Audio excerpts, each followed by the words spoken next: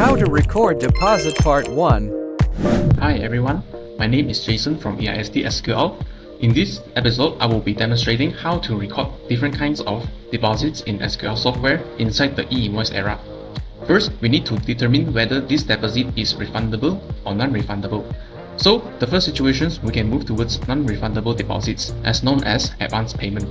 For example, we ask for a 30% down payment or deposits to start the customer's order.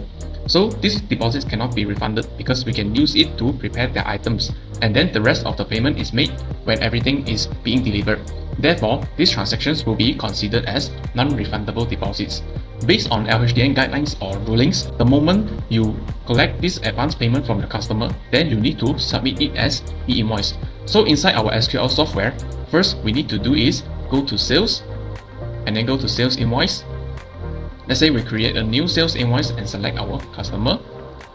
So underneath the description side, if you doesn't have any item code for the deposits, then you can leave it blank. So underneath the description side, we can mention it as deposits. And then specifying the total quantity and also the total amount of non-refundable deposits. So in today's case, we will click out and filter out the classification code and also account code.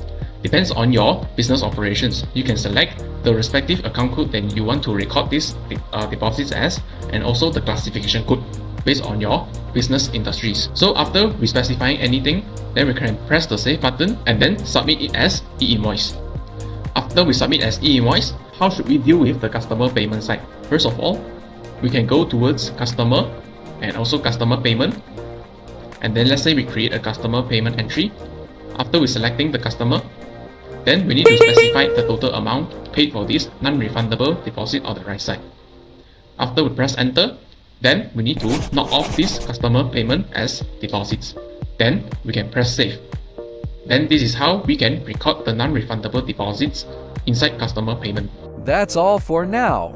If you are like this video, please drop a like and subscribe.